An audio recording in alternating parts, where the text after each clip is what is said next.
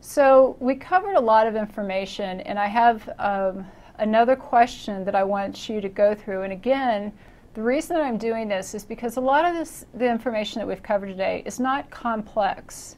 This test covers an inch deep and a mile wide, so it's not overly complex, but the questions are going to be tricky. So take a minute, go through this question, and figure out what you think the right answer is.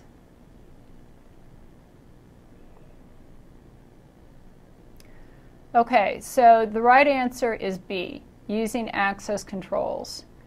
And if we look at the question, it says, a company needs to be concerned about an asset's reliability, confidentiality, and integrity.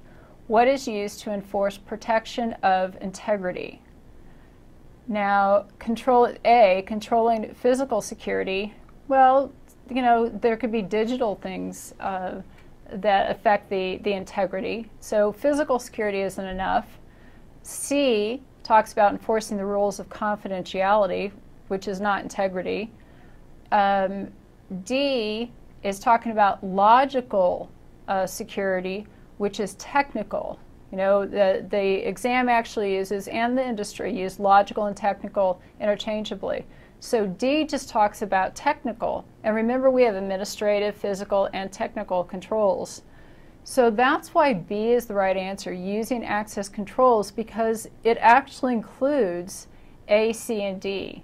And that's kind of how this exam goes, is a lot of times there's a question or there's an answer that covers the rest of the answers. And why some people think that they'll take the exam and they'll be there and they'll say, boy, there's 2 right answers, or there's 3 right answers, and they'll go over and over and over again.